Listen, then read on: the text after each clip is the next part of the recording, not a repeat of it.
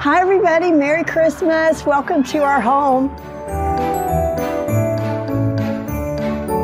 So it's really cold outside, or I would be out there telling you about the beautiful magnolia wreath on my front door, but it's from right down the road from a place called Weston Farms, and you can order from all over the country. They make the most beautiful magnolia garlands and wreaths, and they just are spectacular, and you can keep them. They dry, they get a little bit brown, but they're still beautiful. So I'm going to keep this one for a couple of years, and then I'll spray paint it gold and use it somewhere else because they're just wonderful. So I wanted to tell you about that beautiful wreath.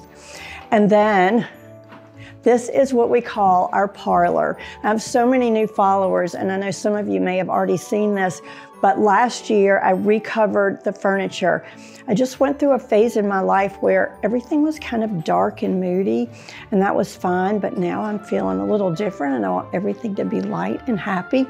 So I've always loved pink and orange together, so I covered the furniture in pink and orange, and I just love the way it turned out. And in this room, we have a gold ceiling, so it's always kind of festive, but I just draped the mantle, and then I added some gold, like feathery little, I don't even know what you call them. I just filled the urns with gold pine cones and all kinds of glittery gold things. And it's really simple, but I love the way it turned out. And then I have just a few things over here that I want to show you. My dad, when he was alive, he was a wood carver, and some of the Santas that he made, I always put out every year at Christmas. And my girls have some of them, but he carved all kinds of wooden Santas and little animals, and he made Windsor chairs. So those are a few of his Santas. And then some of these things are things that I've collected just from years and years of having Christmas. I got this in Germany one year, and it's just so nice to have these things that you pull out and use again year after year, and all of the memories that you associate with them. So this room doesn't really have a huge amount of Christmas in it, but I'm not one to really go overboard with Christmas, but I do like to bring out all the things that we've loved forever and ever and just make everything look festive. So one thing I really love, and I know you all do too, are candles. I love candles burning all year long, but especially during the holidays. So I always have a candle in my entry. I found this one in Blowing Rock when I went for a wedding, and it just smells so good. And this table is new since the last time I did a holiday tour, and I just really love the lucite in here. I think it makes it feel a little bit more contemporary because the house is so old and traditional, and I try to keep it from feeling stuffy. And so I like to add a little contemporary touch every now and then. And I recovered the benches, and I'm just absolutely in love with this fabric. I think it's so beautiful. So, you know, not much here for Christmas. I did put my Mercury glass Christmas trees, and I think they're really pretty. But the candle and then the banister is draped with greenery, and it's just enough. It's enough to make it feel special and Christmassy without being overdone. So this is the first time in a really long time that we've had 2 Christmas trees.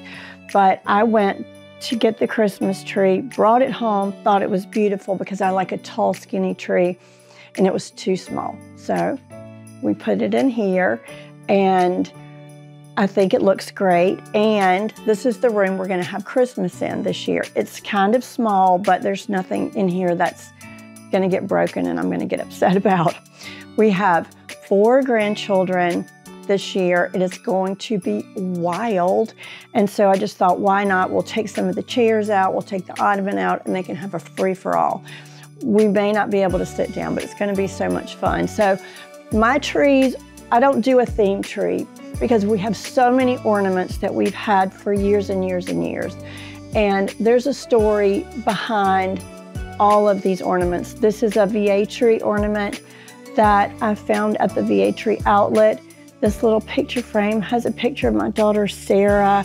This was a gift from a friend. This one, I don't really remember, but it's a Hawaiian Santa, which I think is hysterical, and we've just had it forever.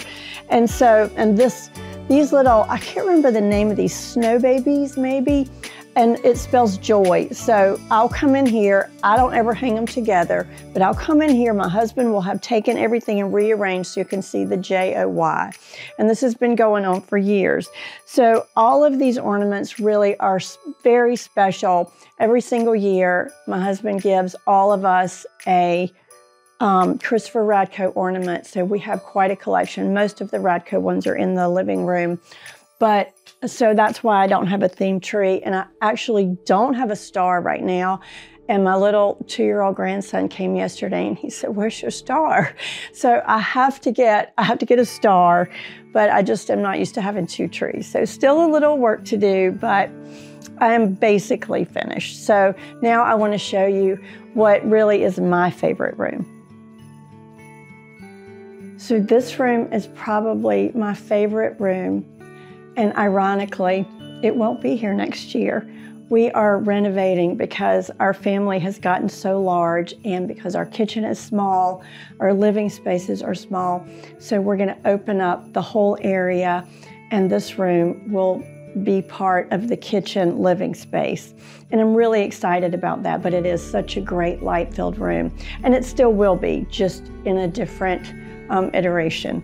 So I love this room because of the vaulted ceiling, but I also love this room because of this fabulous light fixture. My friend Britt found it at an antique store for me when we moved into this house, and she called me and said, "You have to have this." And she got it for me. I just trusted her, and it really has been one of my favorite things, and I'll figure out a way to use it again. And then these mercury glass ornaments, I had 3 balls and broke one last year, and it really broke my heart because they were, I'm gonna say antique. They were really old, but you know, you use things and it happens. So I did have these 2 huge mercury glass pine cones that I hung instead. I love to hang a little something from the chandelier. And so this room is pink and purple and green, and the carpet or the rug kind of shows through the clear glass table. And I like to decorate with pink and green. And so I just have a beautiful bowl in the middle of the table filled with pomegranates.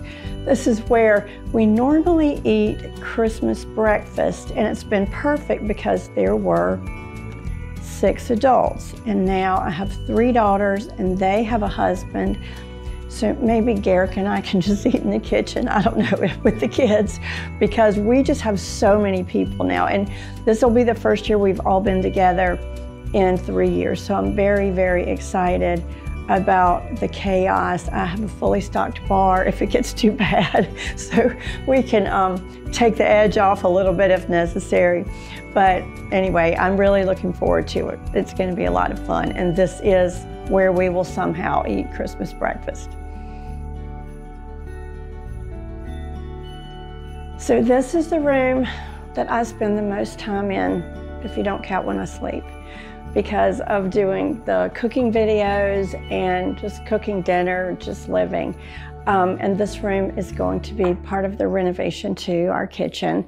I'm so excited to have a bigger kitchen. This one has been great, but again, like I said when we started the video, the cabinets are black, and now I just want everything to be white, and I want it to be light and a wall of windows and more storage because I'm cooking more and more, and I'm so excited about that. So in here, as far as decorating, I have some just pretty little Christmas trees that I put in front of the window, some Christmas dish towels. I love the Vietri Santa Claus pattern, and so I use the mugs at Christmas, and I just think they're such a nice little festive touch. And I love that Vietri is in Hillsboro. The outlet is there, and it's just a local company, and so that's a special thing. I love to have a bowl of oranges in the middle of the counter. My grandsons, if they came over today, they would eat most of them because they just feel like they're candy. and then they would ask for candy. Or maybe they would ask for candy and I would say, no, you have to have an orange first. But anyway, it's just a lot of fun, this kitchen. I have on the refrigerator over here, I have drawings that my grandson Hudson made.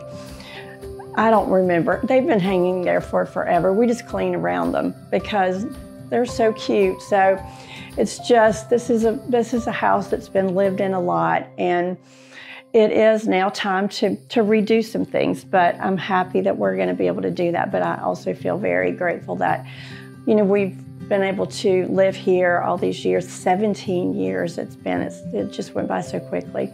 But anyway, it's an old house. It has lots of quirks, so this renovation should be interesting. But this is the kitchen, not anything crazy, but Christmas morning it will be filled with breakfast, smoked salmon, pastries, croissants from Williams-Sonoma always, and grits because we're Southern, and hash brown casserole because we're Southern, and all that stuff. So anyway, and also part of my cookbook collection, I have probably 700 cookbooks, and they're stuffed all over the house, and I still use them all. And I think I told this story at some point, but when my girls were little, they would draw me pictures all the time, and I never knew what to do with them, and I didn't want to throw them away.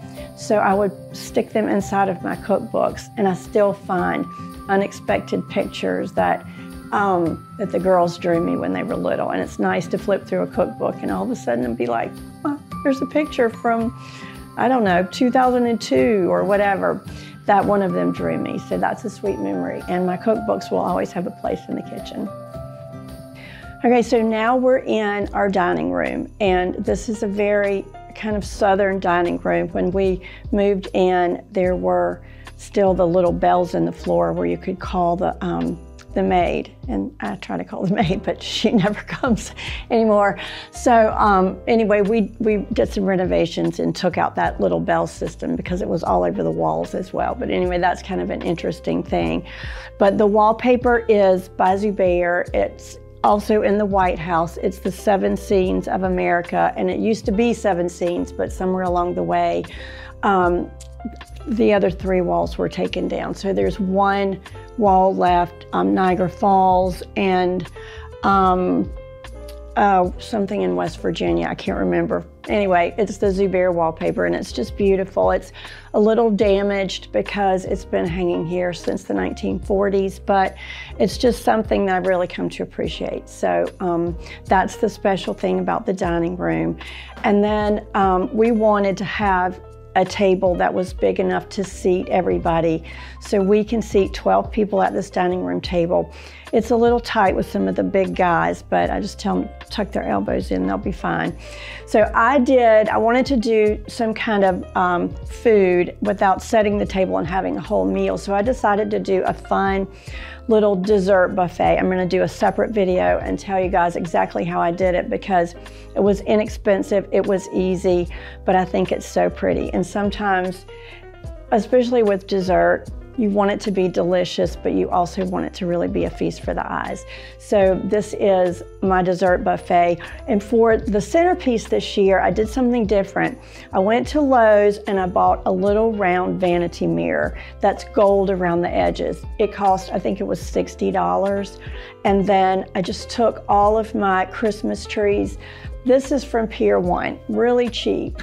This is a vintage Mercury glass ornament. It's a tree topper. It was not really cheap. So I've just mixed different things on this tray, and then I put some votive candles, and it all just reflects off of the mirror in the middle of the table, and it sparkles, and I think it's so pretty, especially at night. I forgot to light these candles, but I love these big pillar candles, and again, they kind of add a bit of a contemporary touch to an otherwise very traditional room. And then I want to mention these pine cones because I found them in Richmond at one of my very favorite boutiques called Creme de la Creme.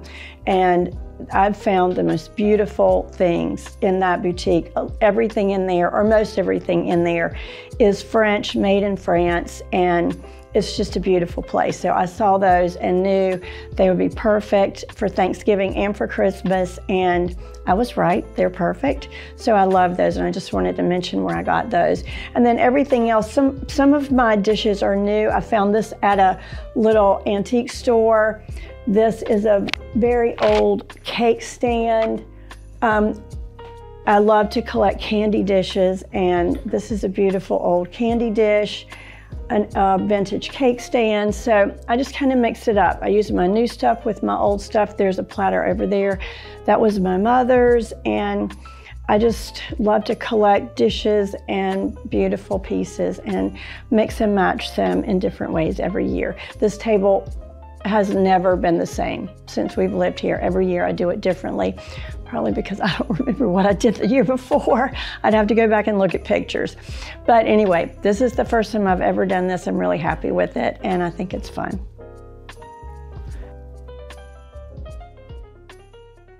All right, so this is Amos's room, and I am not even kidding. This room has windows on 3 walls, and he sits in here and barks at squirrels. So normally all of the chairs are covered with big towels because, well, he's a dog. So I did take the towels off for the video, but you know, he's part of the family, so we just give him his own room. But so in here, you can see all of the outdoor decorations. This is another one of my favorite rooms. I just love the light. So I just have a pink poinsettia in here. This is a little truck that I found for my grandson at Hobby Lobby. My husband bought an old truck this year. We won't talk about that. But anyway, I bought this for my grandson, and he calls it Pops' truck. So I set that here for him. And then this is a vintage, you can tell, it almost looks like evil Santa. I don't know why they made the Santas look so crazy years ago, but this is a music box that my daughter found and gave to my husband one year for Christmas. So this goes out every year, and it's just kind of a funny thing. So anyway, this room is just great to sit in and read, and we do use it a lot. Not quite as much as Amos, but we do love this room. So this is the last room that I'm going to show you. This is the smallest Christmas tree that we've ever had, but I really like a tall, skinny tree because this room is not large. Sometimes in pictures it looks way bigger than it is, but it's filled with old ornaments that we've had forever and ever, and most of these are Radco, some of them are not, but you know, all of them have a story. My daughter Sarah loves pigs, so there's her pig, and there's the Muffy Vanderbeer, and just so many beautiful ornaments that really have a lot of meaning. And so every year, it takes forever. We pull out the lights, we decorate the tree, and I always think, goodness gracious, I'm gonna have to take this all back down again. But it's fun, and I wouldn't have it any other way. So this room is really cozy, and we really use this house, and we use this room. Usually this is where we are on Christmas morning, but I think this year it's gonna have to be a little bit different. But so the Christmas tree, then I just fill bowls with Hershey Kisses, and I have some little bells around, and it just feels sparkly. And I think I want to show you this light fixture because this was crazy. I think this is a couple of years old now, and one of my favorite things we've done in the house, I did a video of my husband putting it together. It took forever, but I love it. I love the way the light bounces off the ceiling. I love the way it looks from the outside. And you know, the longer we live here, the more things we do, and you know, the more meaning the home has to us because we're just creating memories. So anyway, this is our house tour for 2023. I hope you've enjoyed it, and I hope you all have a really Merry Christmas.